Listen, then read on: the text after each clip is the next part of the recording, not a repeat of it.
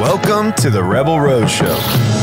How many tulips is too many tulips? We're talking with people making money off the beaten path. Let's kick it over to Madeline, who's got some drinks for us. Tequila, gin.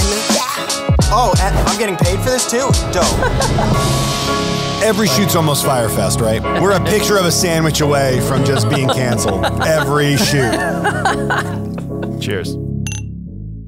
So Andy Fragola, you are coming in all the way from Hawaii to New Jersey. Yes. You are an ocean conservationist. You are a free diver that likes to swim with sharks. You got a huge social media following.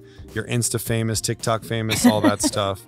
But really, you're a badass person. I'm not going to say badass woman. You're a badass person. Badass human. You're a badass human that likes to live with sharks. Yes. And we are so grateful that you're here on the Rebel Roadshow. Yes, I'm so excited to be here. Now, I know it's weird probably to fly from Hawaii to New Jersey and talk about sharks, but you know that the inspiration behind Jaws has a Jersey tie in it. Right. So Peter Benchley wrote Jaws, and then I think he was inspired by some like giant, like great white that was caught off of Cape Cod. Right. But in 1916, I don't know if you know this story. 1916, there was 3 attacks that happened in a week in July. It happened at Beach Haven in Long Beach Island, and then up at Spring Lake, and then it happened in Matawan Creek, which is by Raritan Bay. Cool. And Not cool, but yeah. Barnum and Bailey circus lion tamer caught a bull shark.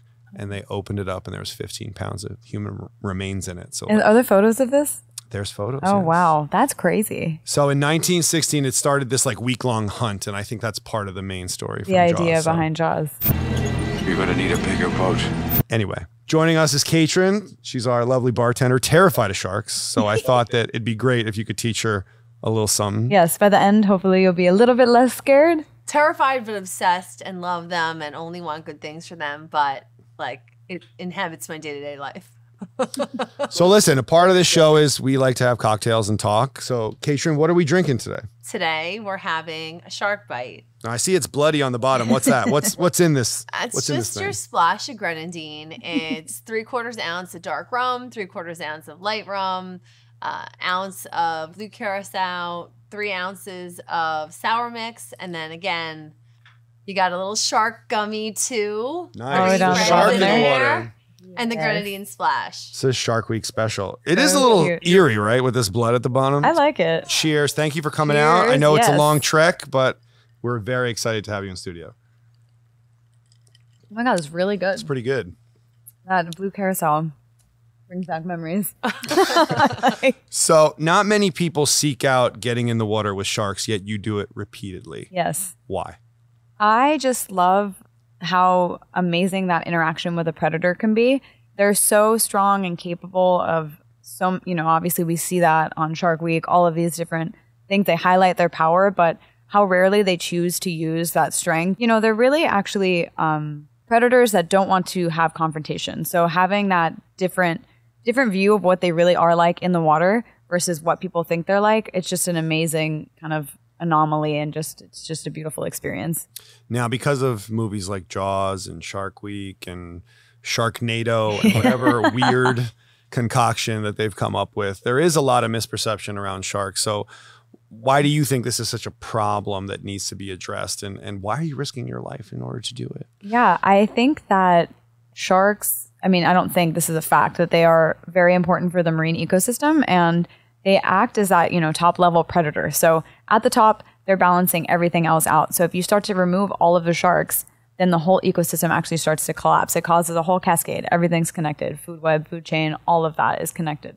So when you remove your top predators, you have really bad problems that can actually, there's so many facets to it, but to get to the point is that you have degradation of your coral reefs. And for us, even humans, coral reefs are really important for regulating our air quality. So they actually absorb a lot of carbon dioxide from the atmosphere, which we can get all the help we can get for that at this point in time. Yes. So they're very important for that. For coastal communities, coral reefs are very important for shoreline buffering, which is really good. Literally like hurricane storms coming onto shore, because there's a reef that they hit first, it actually helps to protect the land. Yeah, most people don't actually know about that. Didn't know that. Yeah.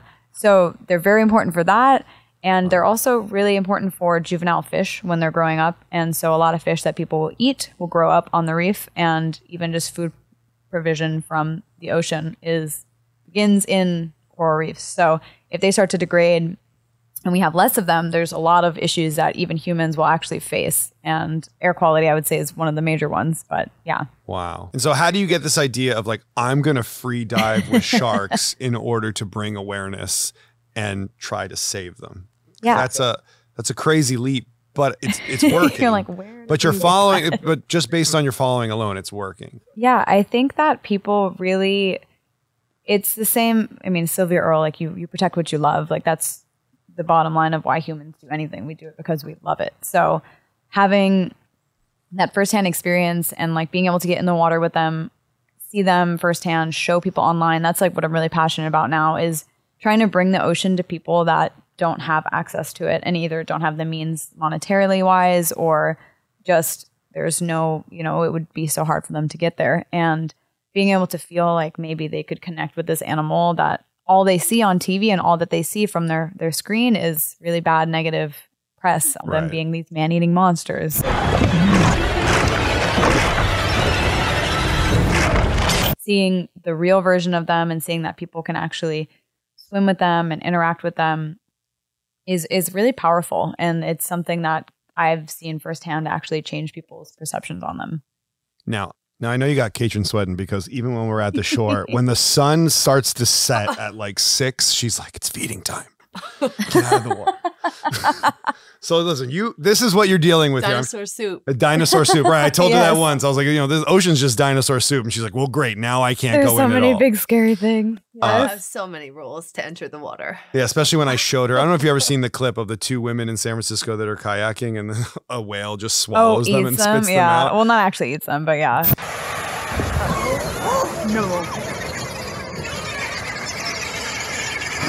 He spit them out, but those poor They women were in a bad spot. They were in a bad spot. They were like right in the middle of the buffet. I love that it turned out that one woman didn't want to go. She was peer pressured into going on that trip. Just imagine. Oh my God. That would be me. I'd be the one that like, we're going. It's going to happen. We were in its mouth, Barbara.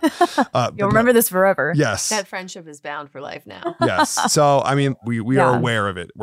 I'm waiting for maybe 60 seconds and I'm thinking about it. I know that's irrational. It's not, because I mean, I think about that. I feel like I have a shark brain where I'm always like, even when I should be more relaxing, not like looking around all the time, I feel like I always have to be aware, because when I'm in the water with sharks, I'm so aware. So even when we're diving from shore and the likelihood of seeing them is a lot lower, I'm just like always aware. So I don't think always looking. I can't like turn it off. I'm always trying to be prepared for anything.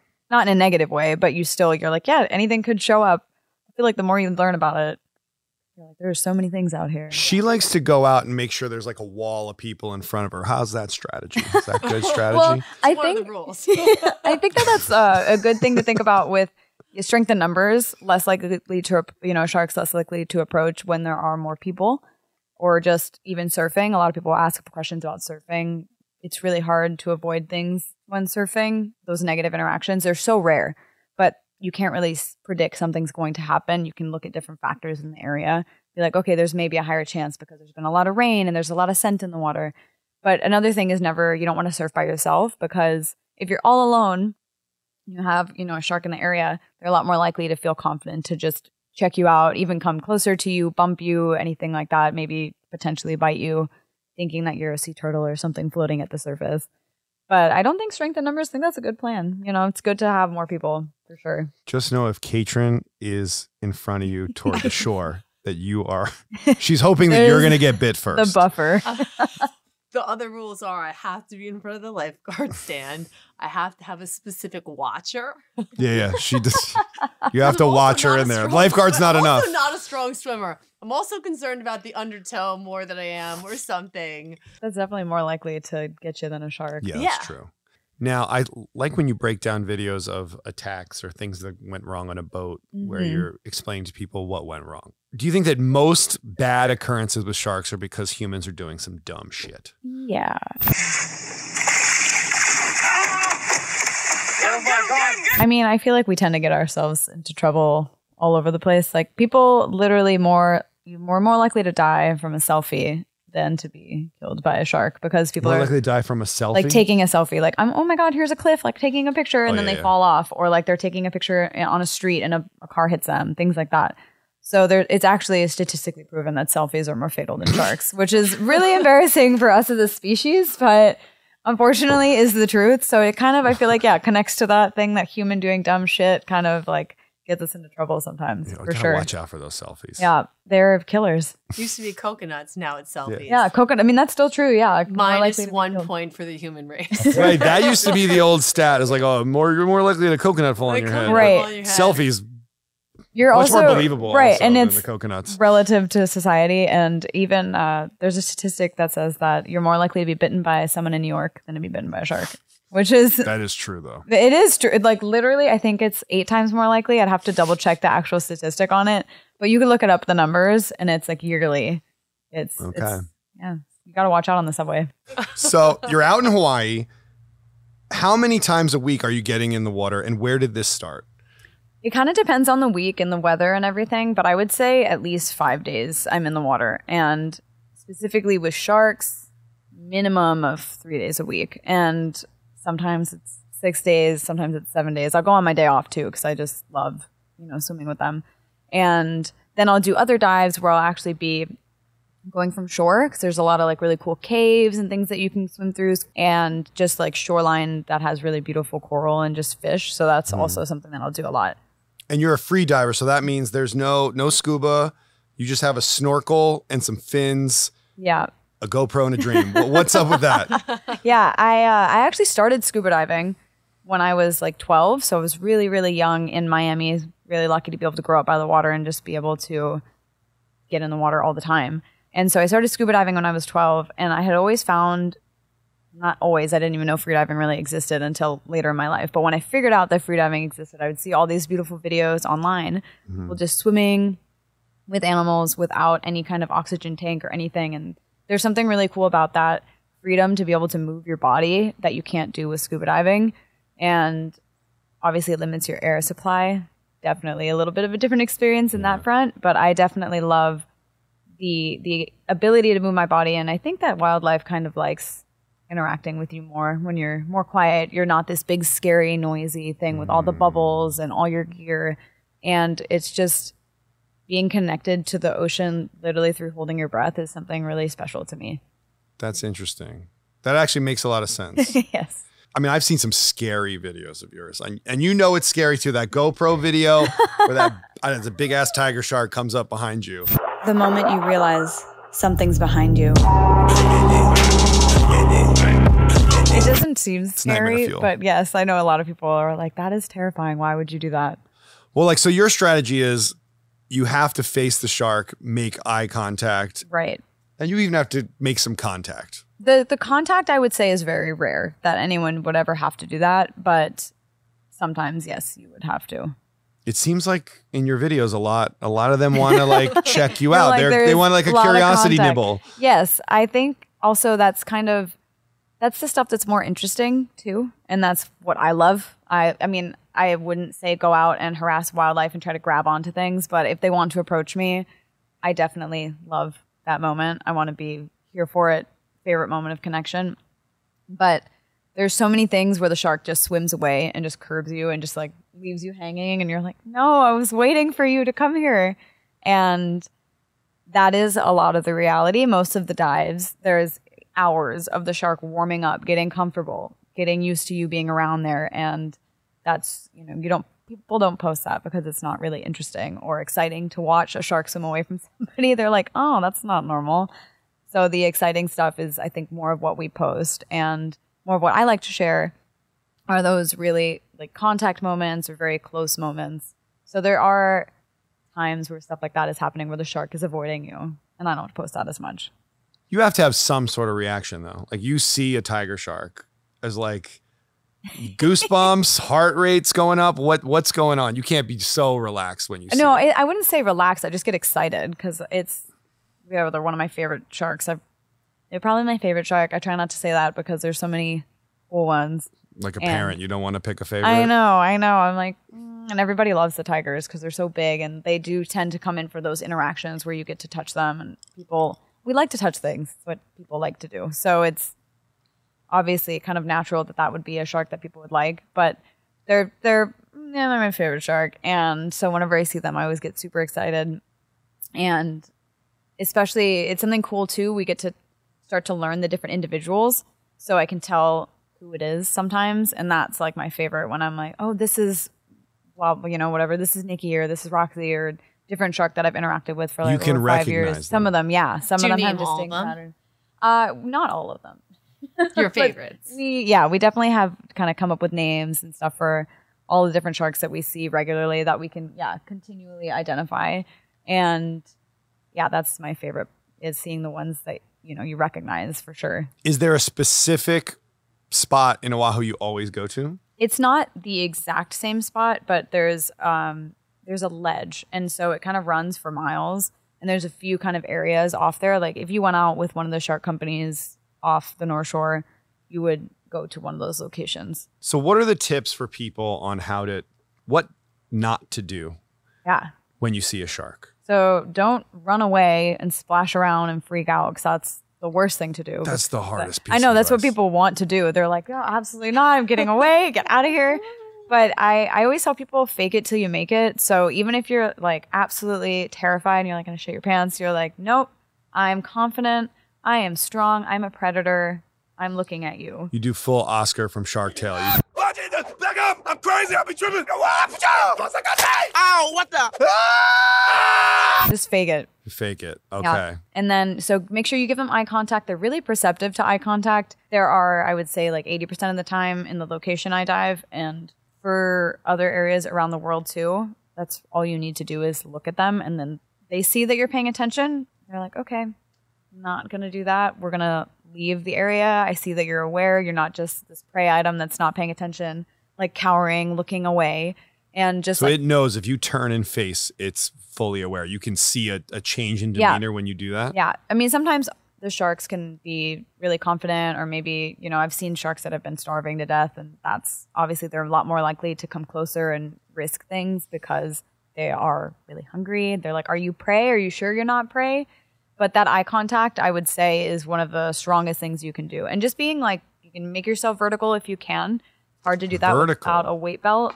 But if you have a weight belt on, that's great. If you don't have weight and you can't keep yourself vertical, don't worry about it. Just, remain calm. Don't like thrash around to try to make yourself vertical, because I feel like that would not be that'd be the opposite of what you want.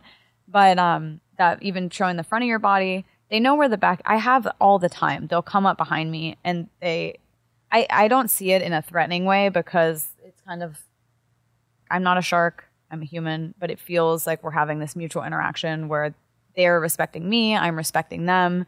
So I'll turn around and be looking at something, and then, they kind of come up a little bit closer when you're looking that way. And then I turn around and they're like, never mind, like totally didn't see you there, like pretending. Wow. Yeah. But then there's so many other steps, like after that, if the shark is continuing to approach you, like other things that you can do to try to have a safer interaction as well. So if you have them, they're coming up to you and you're facing them and they're still coming up to you. Another thing you can do, if you have fins on, that's great.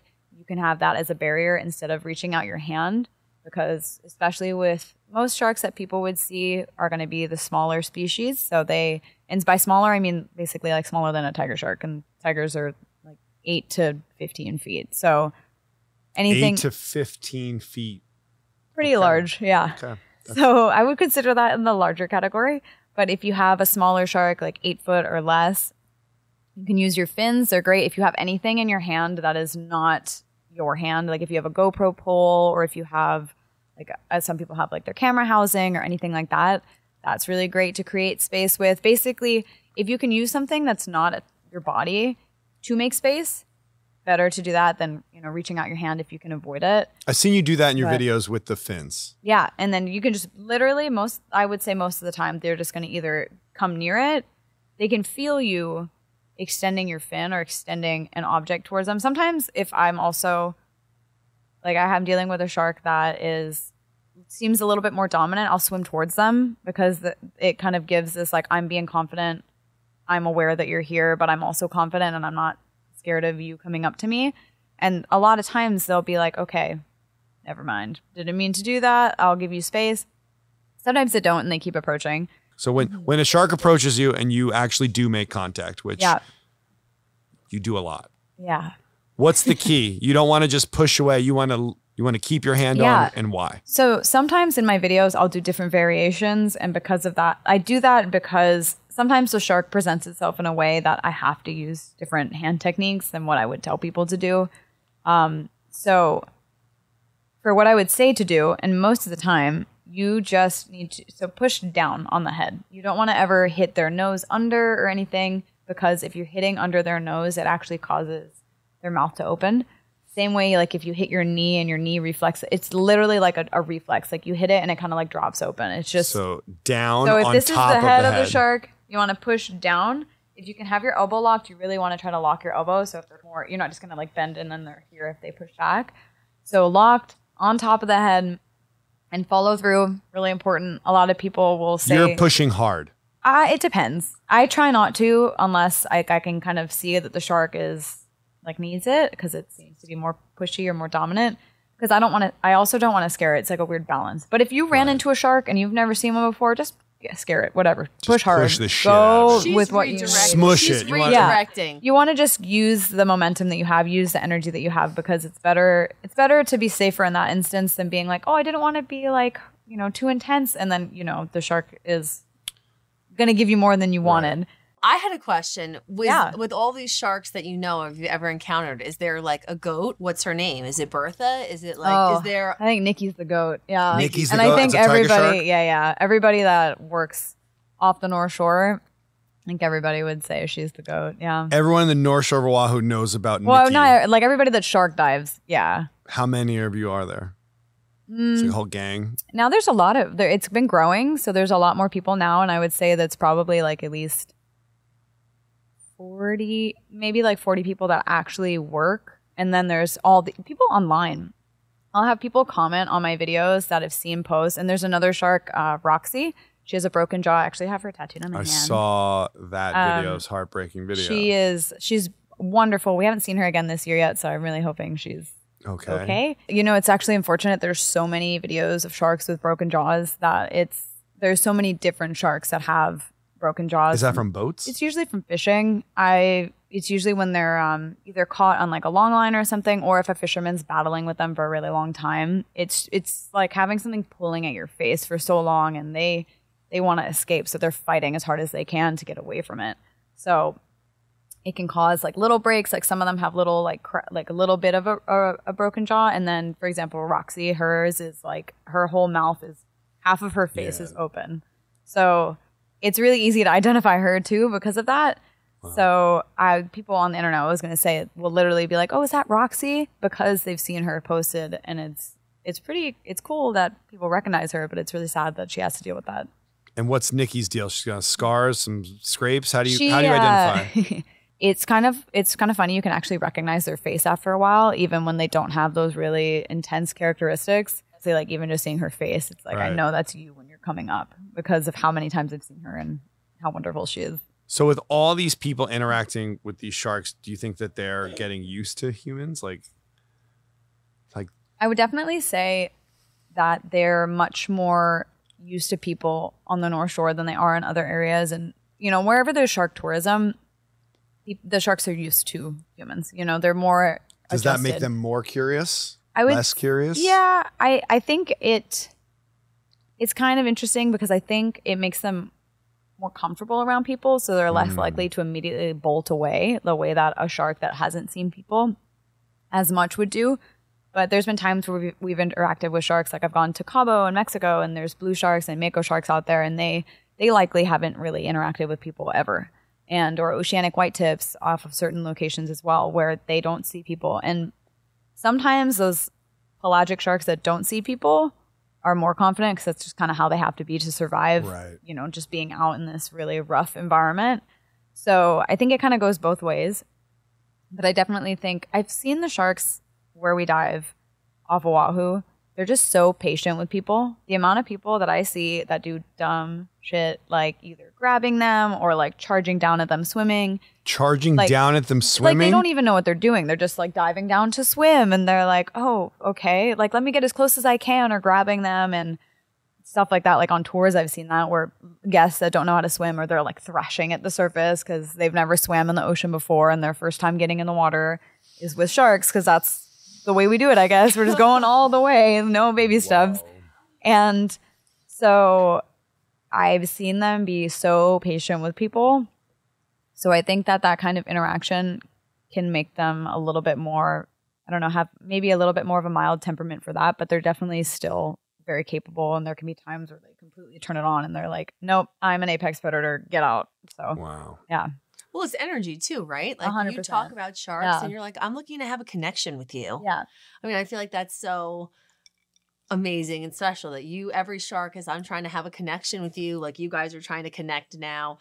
And, you know, simpletons until now you change the world would be like, it's an encounter. Yeah. It's an encounter. It's not an interaction. It's an Let me tell you something. I remember Yeah, when I yeah. see a shark, it's an encounter. Okay, I'm not. You're I'm like, not we're not swiping connecting. right. It's an encounter. We're terrified of encounters, and you're having these wonderful connections and leading by example and showing, like, you know, that it's perception is reality. It's not them, it's how we see them.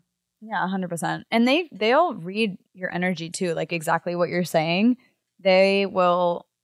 I've been on dives where I can see, like, I'd have random guests out and the sharks will be like, no, I don't like you. They can pick what kind of energy, and it's What do usually, they do if they don't like you? I'm like, well, What energy should I have? All right, like that guy looks like a pain in the ass. Literally, though, it's usually like the macho dude that thinks he's hot shit. And so they kind of do this thing where I feel like the guy gives off, I'm not going to always say guys, but I would say a lot of the times it is guys. And they have this really dominant energy. They think they're like, I'm going to be apex predator. I'm like, okay. I'm gonna be the human torpedo, yeah, and I'm gonna zero in on you. And not in a like respectful way, but in a like, I'm just this big, strong, tough dude or person, not all dudes. Come on, you're a monkey in the water. What are you doing? Is that shark? They, that soup. they'll just be more confident. Sometimes we call it checking, where they'll kind of charge at you. They Again, charge I know, at you? I literally knew as soon as I said that. In you're your like, videos, they're absolutely not charging. Is that considered charging? No, I mean, I guess it's scary. I It's not actually, about. we not just recently, devaluing I it. just It's recently terrifying posted. to me either way. Sometimes they will, and I try not to post too much of that because I don't want everything to seem scary and oh my gosh, this is crazy. But there's kind of a fine line of being like, okay, I want you to not be scared of sharks, but I also don't want you to think they're puppies. And that's Right. kind of the phenomenon that's kind of going on now, where people are like, they're just amazing little sea puppies. And I'm like, definitely not. Like, I've been in situations where I mean, I have so much respect for them because I've seen how powerful they can be, and I am not a shark. So just respecting that. But having that energy, what we're kind of talking about, it being more like calm and just respectful. I feel like they can tell when you're being respectful. And I don't know, I can't read their mind and ask them, am I being respectful? Do you like this? Like, how is this going for you? But I think that I'm respecting you. I'm giving you eye contact. You're giving me eye contact. We're doing this thing. I'm not charging you. I'm not charging into your space. And if they want to come up and approach, that's great. And if they don't, then they can kind of have their space. I'm not going to chase them down or anything. And I think that energy, when you're trying to chase them, they can either run away, and then you lose the interaction, and that sucks because you want to have, you want to see the shark. Most people who come out shark diving want to see the shark. That's shitty. And then either that, or they charge back, and then they show you that they can be really dominant, and they could potentially bump into you, things like that, which we don't want. How fast is that charge? It depends on the shark. What's the fastest charge you've seen? I don't know if I have my little speedometer out to measure it. But they can come up really fast. We've had dives I've seen tigers go really fast. I've seen tigers like launch part of their body out of the water, which is not normal. They don't really breach like that. With makos, I went to Cabo recently in March, and the first mako we had, it was the whole time it was going. I don't even know miles per hour, but it was like speeding everywhere. Like the fastest I've seen a shark move constantly. Anytime it wanted to get somewhere, there was no like middle ground. It was like speed speed. And it was probably like a sixth of the speed that they can actually go, or maybe even less than that, because they're the fastest shark in the world. Whoa. Yeah. So they can definitely turn it on when they want to. So when they're slow and curious and just checking it out, that's when you can get upright, face, do all those things. Yeah. I But mean, at the end of the day, if they wanted to, there's nothing you can do. I would say if it's hungry and it's decided, hey, I ate a guy named Bob 2 weeks ago and it wasn't and it bad. was good. Yeah. No, I would say that there's still, even if a shark, I've never been bit, and that's like something I would like to continue. We as well. Like, we all want this. And but if you were getting bit, like if a shark was biting you, there's a lot of people that say like, oh, punch it in the nose, punch it in the head, like it's great. But the nose thing is actually really bad advice, because like I'd actually mentioned this on the previous interview on the Today Show, and that when you punch, it's like underwater, slow. When you're moving slow motion, it just doesn't, you have no speed there. But also poke it in the eyes. What am I supposed to do? Well, here? honestly, like eyes Gills? and gills, or I would say I would go for the Do gills. like Three Stooges? Just Just poke the shit out of their eyes. They have a really strong protective membrane that covers their eyes, so I would even the gills probably better. Gills. Okay. And that's how they're breathing. Just tickle the gills. Just give them a little underarm. Yeah. Okay. Some pressure, and then if you hug, I know hugging sounds like the last thing you're trying to do in that you're biting moment. me. Let's hug it out. Just make it go. I've never been in that situation, so I can't speak from firsthand experience. But if you look like you're fighting back, I think there's definitely a lower chance that they're going to continue doing what they're doing, because then they feel vulnerable, and they don't want to feel vulnerable. They want an easy meal. They eat things that are dying and injured, and if they're like, this thing is not injured, it is coming back at me, there's a higher chance that they're going to leave. Interesting. Caitrin, how do you think you'd do if you squared up with a shark? I mean, that's. I don't think I would. The squaring up part, it feels so good. Like, I feel like education is important, because the more that you keep seeing it, the less it feels like insane to do. And I understand that you have to do that, but when you look at your videos and then you see it coming far away, it's really hard to say, I'm going to hold up here. Like, it's just really hard to envision it. Well, I think if you just get it, like go on a dive somewhere where you have professionals. That's like one thing I say all the time is people want to just get in the water with having no idea. And they're not monsters, but you should know their behavior before you just jump in and try to go to a shark dive. But I think if you got in the water with them, you would see, you'd feel totally different after. You just one experience. I've seen it firsthand so many times where people are terrified. And then they're actually a lot of times the hardest ones to get to come out after the last 5 hours. Imagine if the goal is to not have it go away. That's a crazy. That to me is wild. We want to see so many sharks, and we don't want them to leave. We want to make sure they're having a great time. It's her perception. She's there. Of course they love her.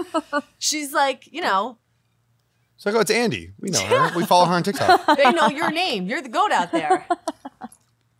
Wow. Do we have more? Yeah. I said I wasn't going to drink one, and now here I am. I'm going to have like 3 because you've got me sweating now. They're delish. So how many sharks is too many sharks?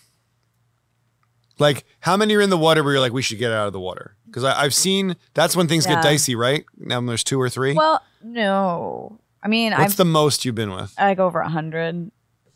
And you're like, excuse me? Excuse me? Yeah. Excuse you? 100 sharks? Yeah, it just depends on their behavior. Andy. Yeah, I'm not kidding. With guests, with people I don't know that shit have about no sharks, idea. but 100 sharks is too many. You're like, I'm not here for that. No, it's actually, it's kind of cool when they're That's all. Coachella. It's like shark I did Coachella. not pay for this. But even like having that with guests in the water, like when I used to guide guests, and just random people never seen a shark before. I'm like, well, there's 100. 100. Welcome to the best day of your life. Like they're all here. Best day of your life. 100. Wow. But if, you can have one shark and it can be really, really aggro. We call it aggro, like aggressive, intense. I don't like using the word aggressive a lot because people tend to immediately think that's like vindictive and on purpose to be like bullying and aggressive in that way. But it's just things that people say sharks do when they're being aggressive is things they do to survive. So they're just trying to see if you're prey, things like that. They don't want to just hurt things. Like marine mammals, like we were mentioning earlier, they hurt things for fun. Sharks don't do that. They hurt things to survive because they want to eat. They want a meal. Like, what are you talking about? Orcas here? Now that's what we're talking about? We could literally, orcas are definitely a great example of hurting things for fun, but They like to play with their food. yeah, they'll kill things just to teach. I mean, I guess that's survival too, but they'll, they just toy with them. It's crazy. I mean, I forget, we were watching some Nat Geo thing with our son because he's 2 and he was obsessed with whales. But we were watching this pod just play with this seal, and I was like, this is like messed up here. It's gnarly, yeah. Yeah. Well, all right, so that's marine mammals. But Marine you're saying mammals. sharks are just Sharks kill they're stuff different. to be, in the survival mode to eat. They're not sharks. It's a waste of energy. They don't want to waste energy on something that's not going to help them survive. So, what I was getting at when I said that was that you could have one shark that's being aggro and really intense, and you should get out, or you could have 100 sharks that are all being really mellow and they're fine. So it doesn't really. I wouldn't say it matters on the number. It matters on the behavior of the animal more. If you're in the water for the first time ever with a shark and you see 100 sharks, I would be like, yeah, maybe get out, just because you should probably not be in that situation. Two Like, would be too is much too for me. Yeah, one's too many. But if I'm going out there, I'm expecting one. If there's more than one, Right. okay. Yeah. I would say most of the time we have more than one. It's rare that it's just So one. what are the watch outs there where there's multiple? Because obviously now you got blind spots. You can't square up with all of them. So if they're coming up, really, really key thing, a lot of people will ask this online too. They'll say, well, if there's more than one, how do I make eye contact with both of them at the same time? And so you don't need to be like staring the whole time. You can just like look this way, look that way, make eye contact with everybody. I say everybody because I consider them like people, but not people. They're in the room. They're here. So they're in the room, so everybody, they count. Make eye contact with all of the sharks, and doing that shows them that you're paying attention. And they're doing the same thing.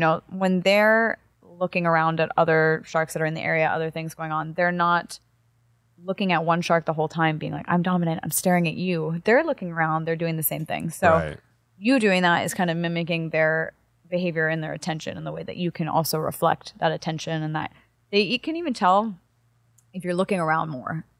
It's really crazy. Do you suggest that? Is that bad? It's like, look at this one's looking all around. It's freaked out. It's like this guy's weirding me out. We gotta get out of here. He's stressed out. Sometimes they will be like that. You can get sometimes we'll get a smaller one, and they're really nervous around everybody, all the other sharks. So if I bring like a Woody Allen neuroticism to it, They're is like, that the move? They're like, this one is scaring. This is tweaking over here. I would just say the calm awareness is definitely what calm and aware, I feel like, are two of the main things you should remember if you ever see a shark. Be calm and be aware of what's going on around you. Okay. Even if you feel like you're not aware and you're not calm, just pretend. Even that little bit of like fake confidence will still help you. And a lot of times your husband is in the water with you and you're surrounded by 2, 3, 4, 5 tiger sharks. Right. How does that dynamic play? Yeah. You got to go home with this guy. He's behind you. I got to make sure he doesn't get eaten. No. Yeah. He just doesn't work in the water with them as much as I do. And I mean, I do, it's every day, hours and hours and hours every day. So obviously that comes with time and just the experience. So whenever I have him in the water, it's very much like me just, I like to let him do his thing, but I'm also like there just to buffer in case I need to. And it's actually kind of funny sometimes, because the sharks are so smart, they'll pick up and they'll be like, why are you keeping this human away from me? And they'll be a little bit more interested. I actually have an old video of, it was his first tiger shark. And she kept like coming, as soon as I would like turn around just to check, because I was like blocking her off from him, she was like kind of doing this like nice little gentle circle. And anytime I would like turn to like just check behind me to make sure there's nothing else coming, she would just be like, okay, it's my opportunity. And like try to come up a little bit more. Yeah, literally. That was actually the song I put on it. I could take your man if I want to. I could take your man if I want to. I could take your man if I want to. But lucky for you, I don't want to. I can take your man if I want to. Literally. That's actually, I can pull it up. It's a really old video. Amazing. Wow. Now, I saw the drone video plus the underwater footage that you saved Paul's ass. Paul's here in the building. You saved Paul's did ass not because die. he wasn't paying attention. Because he was working. I mean, He was trying to take, a good testament videos. to himself. Yes. He was trying to get that shot. Yes. True cinematographer style. He thinks the camera is going to protect him. It's Right. what they all do. We And watched that clip as a married couple working together. We watched that clip like 9 times on the way to the Drake concert last night. I was like, Peter, she saves his life. Look, watch. Look at her hop over him and get this. Like he 100% would have gotten him. Now, would she have saved me? I don't know, but you did. That particular day was also in the morning was really challenging because we had a very strong current. So if you stopped swimming for a second, you immediately get like sucked into it. So you could actually see in the video when I like leap over him, you see how fast I move. And part of that is because I'm like swimming fast, but another part of it is because the current is so strong that it's like pulling me over there. So that was really challenging. The dive it's harder to redirect and do things where like if I have to push a shark off or like stand your ground, hard to stand your ground when you're getting like pushed into the shark by the current. Right. So that was a whole other factor to everything. And so I know it's like Jesus Christ. I didn't even think about the pushed into the current. It's not the best scenario, but it was fine. Like we had 3, but there were only 2 that were really like coming up nice and close. Only 2. Only 2. It was a light day. Sometimes there's like 8. So like 2 is not so bad. But with that being said, the current was kind of already, you can even see in the video, he's starting to get pushed into the direction of the other shark. And I'm dealing with the one in the foreground. Because, right, you had just pushed one away. Right, and when you see the underwater, I actually didn't remember from the drone video if I was still making contact with her or not when I'm still swimming alongside. But then in the video that he got, I was able to see that I'm actually still making contact to kind of like deter her away from him. And then I like look back up and I see this other shark coming up and him drifting because of the current. It's kind of like this double-edged like thing going on. I was like, so I like ran over there really fast. She was still pretty far away. But Well, it didn't look that way in the GoPro footage. It looked like she was pretty damn close. It was like 15 feet, 10 feet. I don't know. So, Paul, are you grateful for that interaction? He's very grateful. After that, he asked me, he's like, should I get out? And I'm like, no, it's fine. Just like look around because I know like you're focusing on hey, babe, pay attention. What's going on? Like you got to look at the shot and that's like super important. But that's like obviously when it comes to sharks, it's hard because anyone that takes video and I have my own camera, like I like to take video and a lot of my videos are shaky and out of focus because I'm turning to like just make sure because I can't like let myself go and just like focus on the shot because of the fact that there could be, something happening behind me that I need to pay attention to. Paul's shots are pretty smooth and silky. Yes. You also say in your video that it was a blind spot and that was like an example of just like their intelligence and the fact that it wasn't like he did anything wrong. Right. It was that he turned his back, there was an opportunity. And the shark was like, oh. That's what she just told him after the fight. Babe, it was the shark. It wasn't you. Babe, it's a blind spot, babe. You know Nikki. You know how she is. But it's funny. You can even see like in the video from the drone perspective, I don't even like make contact with her or anything. I just like approach her and look at her and then she turns away. So it's literally like even if he had turned around in that moment, there's a high chance that she would have already turned off before I got there because she would have seen that he was looking behind. Has there been times where sharks come to like investigate and you just like stick a lens in its mouth? I try not to do that because I like my camera and I don't want it to get eaten. Or, what happened? Yeah, that's another thing. What happens to them when you have to use your underwater housing to like deter the shark? With the housing specifically, like I really don't do it with tigers because they could like really easily, like it could fit in the mouth and I don't want to buy another camera. So I really avoid doing that. And I'll use my hands. But for like when I was in Mexico, we had mako sharks. And that was the first thing the first day. The guy that we were diving with the first day said, don't give them your dome. Like so the front of like the lens where the lens would be protected because they just bite it. And then your dome is fucked because it's all scratched from the shark biting on it. So you just give them the side. And my housing's pretty big. So I have a lot of surface area. So whenever with the smaller sharks, I do not give it to tigers. I haven't been there when this has happened, but I know people who have had. Well, I mean, the their camera is cracked worth. open. What's your arm? You value your arm or the Sony like, A7S? Like I'm gonna. I'm a Canon girl. Oh, you're a Canon girl. Well, quiet. We're trying to get a Sony sponsorship. No, but that's my next question. Why are you paying for cameras? I know. Why are you should not be paying for cameras. You have 2 million followers. Maybe one day. One day that would be nice. And you film cool shit. I feel like I'm That's still so easy. new. Yeah. I know people with camera deals that shoot way less important shit than what you're shooting. Okay. Maybe one day. You can let them know. I'll take a erase Sony the Canon too. thing. We'll Yeah. erase the Canon thing. Sony. We have both. We have both said. So we'll put him for ransom. Obviously, like there's money to be gained in the attention that you're getting from this. But like, what are the ways to make money for this community of free dive? I see it. You're not just the only one. There's others. Some of them seems like you work with. It seems like there's all sort of a community there. But like, say that this is something that you're curious and you want to be a free diver that swims with sharks and captures it, or maybe goes on tours. What are the ways to make money and have a life doing this? Because this is very much living on your own terms. Like, you're living. This is what people work for to then go and have like an hour experience. Your experience multiple times a week. So, how does this lifestyle work? It's definitely, I feel like for most people in the industry, you kind of do multiple things to make money. I won't say the money in diving is very good. Like, you're not going to be a millionaire being a dive instructor or dive master or anything like that. If you can work in tourism, that's a great way. So you can be in the water and still make money. But again, the income from that is typically not going to be great. It depends kind of how often, how many tours you can run, how many days a week. And Hawaii's expensive. And Hawaii's, I mean, a bag of chips is like $9. It's crazy. Is it really?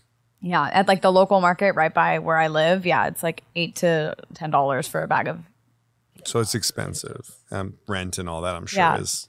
Yeah. And even space, all of that. Like there's so many things that, the cost of living there is really high. So if you are interested in this kind of stuff, I think it's definitely, you have to know it's your passion, because you're not going to be making, you're not going to be a millionaire doing this kind of stuff. I think social media is definitely a path you can take to make a better income.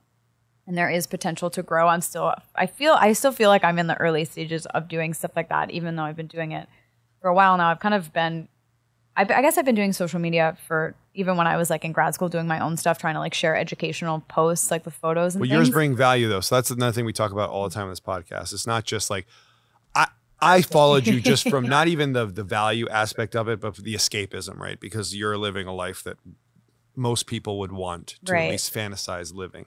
But you bring a lot of knowledge and value to it. Like I've definitely devoted a lot of time to, it's really like mostly video now, right? Like even photos and stuff, it's harder to monetize that kind of stuff on platforms. But I think brands are probably the best. That's how I make the most money in a shorter time frame. So with posting and doing all of that stuff, you have kind of whatever the algorithm decides you are worth, or however, I don't know how they break that down or how they decide to pay, and it fluctuates a lot. But working with brands that are interested in doing stuff that has like ocean related content, or even like an environmental, some kind of thing they're doing to be more sustainable, stuff like that, I really love working with. But yeah, random brands like Venus. I had Adidas. Adidas had they do shoes made with Parlay, where they take plastics and they integrate plastics into their shoes. So they're promoting that. It's called Run for the Oceans, their whole campaign. So like it can be really big brands like that where you can end up working with, and they have some kind of environmental angle or ocean angle or something that they want to work with you on. Killer. Yeah. Your audience is your distribution channel, and then you can make things and do what you want with it. So it seems like you're on your way for sure. Working it. Now I heard a crazy stat that 100 million sharks die a year, which is, I didn't even believe it. I had to Google it so much. Yeah, it's crazy. Because that's a crazy number. I think, what did they say? 11,000 an hour worldwide. Yeah, it's crazy. It's like unfathomable to even imagine that there's that many, right? How's that possible? We all know about shark fin soup being a delicacy, but that can't be all shark fin soup related. No. There's got to be so shark fin soup is huge, like what you're mentioning. So just for anyone that doesn't know what that is, shark fin soup is a delicacy originally found in Asia. It's kind of a status symbol, really expensive meal. And it's, they'll cut the fins off the sharks, take the fin rays out of the shark fins, and incorporate that into the soup. And it was that status symbol. And it's kind of grown popularity all over the world since originally being in Asia. Yeah, it's kind of crazy. Side note to that, it's really bad to eat shark because they have a lot of mercury and lead that actually accumulate in their body because they're at the top of the food chain. Are they using it as a garnish? I mean, it's like literally like the inside of the fin. It's kind of like these fibers. So they're called fin rays. It's the fibers in their fin, and they add it to make like a noodly texture to the dish. They actually flavor it with chicken or beef broth or whatever kind of broth you want because it doesn't have really any flavor. Okay. But I like originally the thought was, oh, I'm so strong, I killed a shark. You know, the status of being able to kill the predator. Back when it was hard to kill sharks, now that it's so easy to fish them, and it's so easily accessible for long lines, all these commercial fisheries to just set out a ton of gear and then they can catch, you know, thousands in a day versus the way it used to be. So shark fin soup, that's what shark fin soup is. But for other things that are happening, one of the other major things is if anyone, you know, if you eat seafood, bycatch. So that's really huge. Bycatch is basically when the fishery, you know, they're targeting, for example, say tuna, but then they catch so many different things. They can catch sharks, they can catch dolphins. In giant nets, you're saying? It's nets or hooks too. Like even the long lines will be basically a line miles and miles long with thousands of hooks on it, you know, baited. And that could be even a seabird diving down. Hooks? And it's crazy. I don't even know that shit. It can take like hours and hours for them to bring all the gear back in after they set it. So whatever is left on the lines in the nets or it's like fishing with dynamite. Yeah, and they kill so many things. And unfortunately, you know, even though it's caught and they don't want it, a lot of times they'll just throw it back and they don't even use it. And it's not even like, I mean, shark fin soup and shark meat is pretty bad, but I'm like, at least you're using some of it. This is just killed accidentally and just wasted. So that's a really big contributor. So if you eat seafood, you really have to be really conscious about the seafood you consume because most labels lie or they're wrong. And it's very hard to track seafood because there's not like, you know, police on the ocean. There technically are, but it's not the way that you're driving on the street. There's like cops set up on stations. There's not boats just like waiting out in the Bering Sea to capture people doing illegal things. Yeah. And, you know, people don't even realize it's happening because it's like out there, like underwater. No one has any idea. And so when you get seafood, either getting it from, you know, a small scale fisherman, like in Hawaii, we're really lucky to have fishermen. Like I know the fishermen that go out. I don't personally eat seafood, but if they go out, they catch it. They're like having one line. They're catching what they catch on their line. Or if you spearfish, that's great because you're literally killing what you want to eat because you're shooting it. So there's no accidental catch or anything like that. But if you don't know where it could come from or you're not sure, it's much better to avoid it or even minimize your seafood consumption because of the fact that so many places basically lie or they just have misinformation. They don't even know they're lying. And even shark can be mislabeled. So sometimes on menus, you'll see things like flake, rock salmon, bottom rockfish, dogfish. Those are actually all sharks. And there's so many other names like kazone. It's like, I don't know, at least 15 terms that people can use. That is actually a shark, but people don't even know, you know, whitefish. They're like, I'll have the whitefish, but it's so weird to me. Wait, so if I see whitefish, that means it's not 100%, but it's most likely shark. Yeah. Wow. Yeah. Okay. Crazy. That is crazy. And obviously there's so many other issues going on with the ocean, whether it's, you know, plastics, microplastics, all of that. Mm-hmm. So how are you what message do you want to get out and what do you think would be the biggest way to kind of bring back our reefs and save, you know, species in the ocean? It's really hard. We're kind of at we're like technically past a tipping point on like certain things are kind of irreversible for certain species and certain ecosystems, but we still have the power to do things and at least minimize our impact or bring back certain life. And I mean, if everybody stopped eating seafood, I personally think that would be great, but I know that's not realistic for most people. They want to eat seafood. And I mean, even for other types of seafood, there's so many fish that are overfished and fish stocks just getting depleted. And people think that the ocean is this vast resource that is never going to run out. And unfortunately, that's not the case. So seafood, because again, like there's so many facets to it, like the long lining, the gill nets. These are all different ways that people capture the seafood. Dynamite fishing, like you mentioned. Have you ever heard of trawling? Not trolling. No. So trolling is like the way that when they drag the lures behind the boat and like the fish, like I almost said ono, like wahoo, they will chase the lures and bite them. That's the individual fishermen doing that. But trawling is horrible, and so it'll be done for certain fish species, things like shrimp as well too. And they'll actually drag the net along the bottom of the ocean with weights. So it basically just like rips up the whole seafloor to capture whatever the percentage is of the fish or the shrimp that they're trying to catch. It's like if you took a bulldozer and ran it through a forest to catch squirrels, like, and then you just wreck the whole ecosystem. So that's like another one that seems like it should be illegal. Right. You'd think, right? It's just not. Yeah. It's called trawling. So it's TRAWLING. Because trolling is different. That happens on the internet. Yeah, just on my posts all the time. That's your posts. That's in the comments section. Gotcha. Wait a second. Let's use our power. Weren't you just verified? Everybody stop fucking trolling. Get that message out there. Let's go. She's legit. Thank you. Legit. Wow. Okay. So that's something I didn't even know to be pissed about. But Right. Be pissed about it. Trawling. So that's one thing. That's huge. Seafood, like even minimizing single-use plastics. And for consumers, like we can vote with our dollar, minimize what we buy, but it's really the larger companies like even producing it in the first place and not coming up with more sustainable alternatives. That's the problem. Like the responsibility shouldn't lay on the people that are trying to buy products and trying to survive and, buy. It's literally like your only option for a lot of things. Back in the day, you used to have the onus of the bottles was on the companies. Like you used to have to return it. Like way back in the day. And it wasn't even plastic. It was like even glass and bottles, stuff. Wow. Yes. And then once single-use plastic started coming into that was like a way for them to skirt having to have the responsibility that's of the waste of their product. That's like worse with the plastic. Right. And then also like 90% of recyclables don't even make it. Don't even make it. There is hope. Yeah, there's this company Braven that literally like they essentially get it down to its molecular formula and then like gas trucks will pull up and just like get all of that back. That's crazy. So there's money to be made from that, but it's like it's not there yet. It's not mass produced yet. It probably should be. They probably need some. I wonder what the energy put into doing that, like what the trade-off is for that kind of stuff. Right. What? Yeah.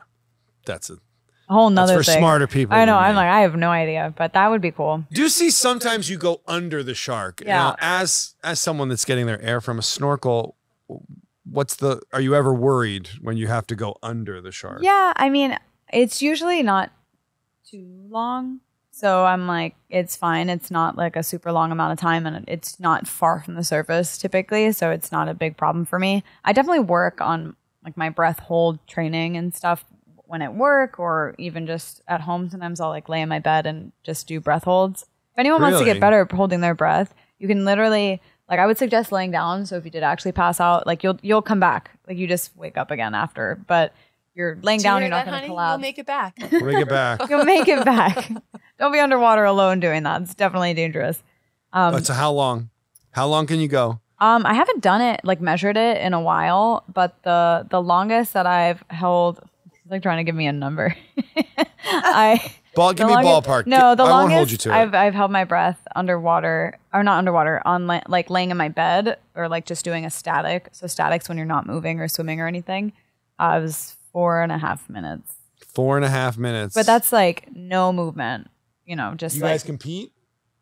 Sometimes. I don't like to do that because it's stressful. Like for me, breath hold is supposed to be like relaxing. Yeah, we're just like dead next to each other. Like, oh wow, how romantic. What do you want to do tonight after dinner? Pass out. So yeah, with like sometimes he gets really competitive and I'm like, I don't want to be like fighting for a breath hold. I want to be like relaxing into it, I don't know. I feel like Paul knows his number. What's your number, Paul? 5 minutes, 16 seconds. I'm totally the Paul. I would take like a beautiful thing we could share together and ruin it to a competition and be like, I know I'm gardening, but like, whose flower's better? Like, we're not. It's just for us and for our safety of us as a family. But like, but I'm better. I'm better. 4.5 minutes is a long time. Yeah, it's not as long as 5:16. It's not as long, but it's not but official. At least I know how to turn around if a shark's behind me. That's true. That's true. All right. So you haven't come face to face with a great white yet, but are there certain sharks that give you pause? Like, is it bull shark scary? Like, is there something where you're like, ooh? I wouldn't say the species. I would say just the individual. So it could be a shark that I work with all the time, like Galapagos sharks. I work with them all the time.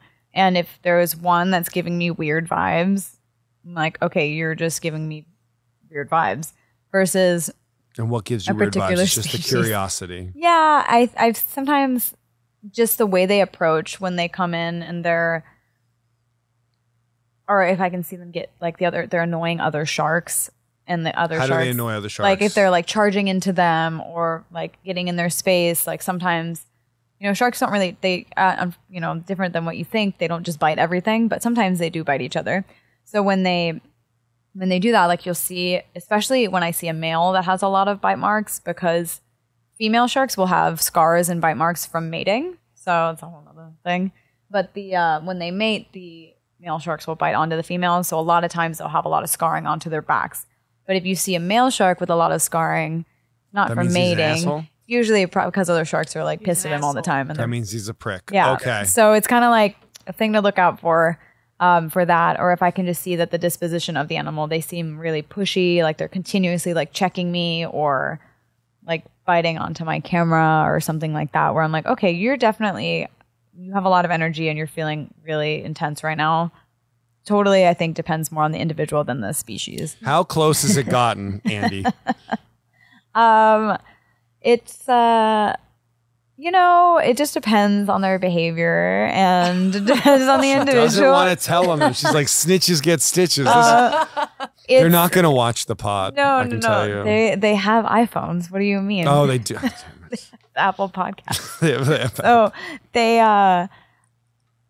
I think like one of the closer scenarios like I've had were certain tiger shark really, really being like aggressive in the sense that she was just like snapping at everything, like everyone around. She was just, I don't know what was causing her to feel that way. It could be an interaction she had with another shark before she even showed up to where we were. I don't know. Really snapping and like doing these vertical approaches where she likes to come up vertically and then just like snap. So it's really So how do you hard deal with to- that? It's the thing where I black out and I just put my hands in the right places, I guess. Oh God. You've had something approach you from the bottom and snap. Yes. Don't you forget just- this part. She didn't say like lightly open. She's underplaying it. snap. That means It's gotten close. Yeah, I mean, and I see that and then I'm like, okay, I handle the situation and then I'm going to get out of the water and give her the space that she wants, not trying to compete with her by any means. So that's a really big thing like that. I mean, those moments with one particular shark, she's very intense. And even What's just her like name? in hunting, we call her Kalihi. She's Kalihi. she's got a name. yeah, it means the edge in Hawaiian. So Sounds spicy. She's spicy. Yeah. Yeah, she just kind of has that energy all the time. So whenever I see her, I'm like, okay. And you just leave. It depends. If she's like, it depends on how she's acting. I'll try because I know really we like just her. met, but can you leave when you see Kalihi? Please don't die. Please don't. see She's like one of Kalihi. my actual favorite sharks because like she reminds me of like why I like sharks, like how they're so capable and how amazing they are in that way. And I love that feeling of, I don't know, there is like obviously an adrenaline component that comes into like when you have those moments. So I would say those close calls with her. And then if sometimes I've been in like bait ball situations where they're Bait like, ball? so there's a bunch of like little fish schooling. It's a sport I'm not And aware then- of. Bait ball. not the sport to play. So there's like a bunch of little fish and then the sharks will be hunting all the little fish and like other like, tuna and stuff will be coming through. So there's like a lot of activity. And something when that happens, the little fish actually like to seek refuge in your body. So they're trying to hide around you. Awesome. And I'm like, nope, I gotta go. Like you can hide somewhere else. Sorry, dude. Bait ball. Can only help you so much. Yeah. So I would say that's probably one of my closest calls is when and they're hunting. I'm like in the middle of where they're hunting, and the bait ball can go from there being nothing to being thousands of fish like all at once, all tightly balled together. So it kind of builds really quickly. So sometimes it's like super calm, and then all of a sudden there's all these fish that are like tightly packed together. And then when they do that, you can kind of tell, okay, they feel like they're being hunted, so it's probably going to escalate. In a bait ball situation, how many sharks are around? What are we talking about here? It depends. Is this where those 100 come into play? I would say the most that I've had in a bait ball, maybe like 40. 40? I think that's scarier than like one tiger shark by The- a lot. the because, bait ball like, is they're just definitely they're like more aggressive. intense. Yeah, They're yeah. everywhere. They're diving. Yeah, That's like they're corn just on the trying- cob, and they're it's- just trying you're to the eat. cob, Yeah, so- you just got to get out of the middle of the cob, out of the ball. Whoa. Do or don't wear colored toenail polish. So the do no, I'm just kidding. For like, if you're ever getting in the water with sharks, like I wouldn't get in without fins, because if you have your feet, it's not even your toes. It's like the brighter color of the sole of your foot. That can be, you know, they actually see in contrast. So when they see those like lighter white colors or whites or yellows, things like that, a lot more eye catching to them because they do, you know, they can see that better. They don't see color, they see contrast. So they see that like white reflecting with the darker blue background of the water. How do you feel about like stripes, polka dots, and gingham? She's She's gonna start showing What about the her camo? bathing suit line. What about this one? I would just say colors, like more about the colors. Like if you had a bathing suit that's like red with like black polka dots or black with red polka dots, things like that, like those colors don't reflect a lot in the water. They don't show up a lot in the water. But if you had a, you know, white bikini and with yellow spots or something, that's, you know, more eye catching because it is those brighter colors. So I would say mostly like colors more than patterns, I would think. Colors more than patterns, she thinks. Wait, girl gang, is that like an ocean thing? Do you like female and male sharks are like so different? Oh yeah. Do we have a preference? Yeah. What do we like better? Are you automatically siding with the female sharks here, or this is open for debate? They're better. I'm gonna let the They're better? Are they really? Say that louder for the rest The of females everybody are here better. to hear. The female sharks, it's funny because I used to work on where the ledge that I work on now. One side I used to be where more males aggregate, and now I'm on a side where there's more females that aggregate. And their behavior is so different. The females, even with tigers, like, I mean, again, I haven't applied this to every shark species I've interacted with because I haven't been able to see every sex of every species. But for what I have seen, the females tend to be more dominant. They actually tend to be more dominant because they're larger than the males typically, because the mating, they're like kind of rough when they mate, and the females will actually have thicker skin too because of the biting from the mating. So because they're larger and more dominant, they tend to have this like strong presence, but they're more, I don't know if it's more confident, more like secure, what it is. They're less erratic. So the males will be more erratic, more likely to like charge you, be a little bit more spastic and kind of like unpredictable. That checks out. Yeah, I'm like, it kind of makes sense compared to observations I've had across species, but yeah. Interesting. Now, I recommend not reading the comments, but I'm sure it's hard not to. Yeah. What's the main kind of hate that you get from the comments out there? Is it because you're interacting with them? There's a lot of comments about like the whole like, don't touch them. And I'm like, it's running into me. I don't know what you want me to do when it's running into me. People say like, don't touch, like you shouldn't touch wildlife, things like that. And it's, I really try not to unless it's for safety. I love it when it happens. Like obviously like when the shark, I love the contact. Like when it happens, I'm not going to lie about that, but I'm not going to chase it down to pet it. Right. So like that's different to me, and people that don't dive with sharks don't understand. Like a lot of like I'll get scuba divers that comment on my stuff like, I was always taught never to touch the wildlife, and I'm like, well, when it's trying to run you over, you have to touch it. Right. Unfortunately, the shark is okay with it at that point because it's running into you. So I'm not like chasing it and harassing it. There's also people that are like, oh, it's just a matter of time, like until she's done. Like can't wait till they capture this shot of you getting eaten or killed. It's gnarly. I'll like literally respond to people. Like, it's really sad that you like hope people die. Yeah, and they're like, healthy individual. well, no, I don't hope you die. I just want someone to film it. And I'm like, is that better? Like, I don't know, but okay.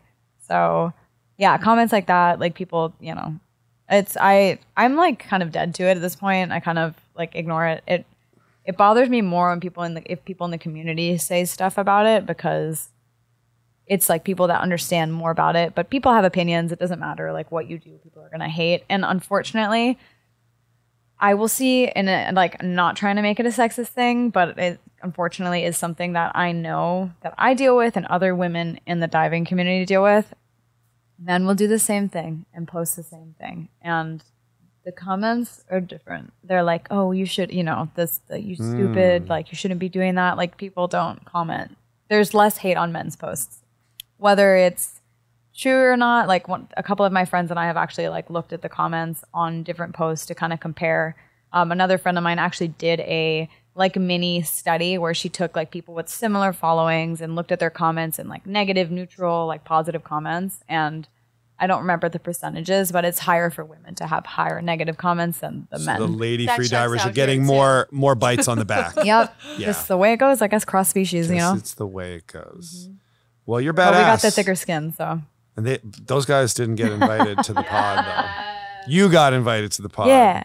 Top 3 things on your bucket list. Ugh, Like your so adventure bucket hard. list. Yeah, What would what- that be? oh my God, there's so What many does the things. shark diver have on the bucket list? Well, I definitely want to see white sharks, and I would love to do that without a cage, and I don't know where or when that would happen, but if I had to do cage diving, I would really like to go to Guadalupe. I'm hoping that they will, reopen it eventually and that people will still be able to do the cage diving out there because they're just such an amazing species of shark. And so that would be one of my major ones. I'd love to travel somewhere to even like land stuff. Like I find like the land predator, like I really want to go to Africa. I still haven't been because when I go, I know I want to be there for like over a month, like spending as much time as I can doing like land safari type stuff. I'd love to go into the jungle and see like anacondas, I don't stuff know like if that. The GoPro's going to protect you from the lion. Just though. block off anacondas. It's okay, I got my swallows, selfie block. stick. I'm good. All My camera housing. I'm like, no, not the camera.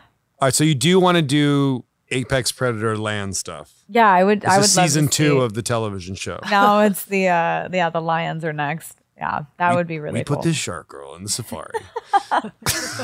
Let's see how she does on land. I would not want to redirect a lion. That would be like the Yeah. scariest shit ever.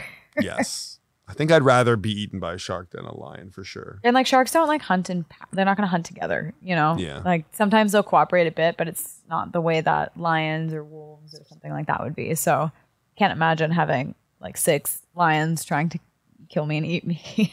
I All right. think you're so dope and amazing, and I'm obsessed with you. And we're going to Hawaii. No, Yes. we're not hanging out with her. No, Part you got to do a 2. shark dive. Now that's the second She can part. take me to a luau or something. You're I'm so lucky. on land. You got to do You a are shark dive. badass. I will say that. And you've taught us a lot. Look, I mean, what you do is incredible. It's for a good purpose. I commend you on that. Thank you. It's wild to me that you do that, but it's important work and you're drawing a lot of eyeballs to it and teaching people a lot of things. And I think it's awesome. Thank you. Now Nice to have some support. I'm going to be watching from afar on land. One day you'll get out there. One day we'll It's gonna get out happen. there. Going with. It's going to happen. She's going to get you in the water. It's going to happen. All We're right. gonna be like Even the though you're couples gonna think you retreat. hate it. I'm gonna die. She's gonna be like, they said not to panic. They said not to panic. Marcel, we have a real problem here. It is not a problem. It is a circle of life. The circle of life is circling our lives right now. Do not move. Do not panic. Exactly. Well, thank you so much for coming out here. I know it's a long trek. I'm excited to see what you do next. Yeah, thank you so much for having me. Everybody follow Andriana Marine on So TikTok, on Instagram, on, I don't know, Twitter. Are you tweeting under the ocean? What are you doing? I guess like I'll do like YouTube too, and like that's basically at Facebook, but I don't know how many I think you people still use Facebook. You sell some jewelry as well? Yeah, I don't do it as large scale anymore, but I definitely like if people are interested in it, I actually make jewelry out of the fishing line that myself and my friends cut off the sharks. So a lot of times, sadly, we'll see them with fishing line, and sometimes it can be like over 100 feet long of fishing line. So we try to cut what we can, and I will make necklaces and bracelets out of the fishing line. So kind of Awesome. repurpose it and then also give a name, something for people to talk about when they're wearing the jewelry. So the Instagram for that is going to be Mano Wahine. So it's MANO.Wahine, WAHINE, which loosely translates from Hawaiian to shark woman or lady shark. Awesome. Yeah. Very cool. Pro tip, Peter. I want one. Pro tip. Good. Anniversary present. Anniversary present. Anniversary's coming up. I know what to get. Yes. Well, listen, we get a lot of cool people at this table, but I don't know. You might be hard to top. So Thank you so much. keep up the amazing good work. Paul, head on a swivel, man. Come on. Word of the day, Paul, look around. Yeah. All right. Zucks. Send to the end of it.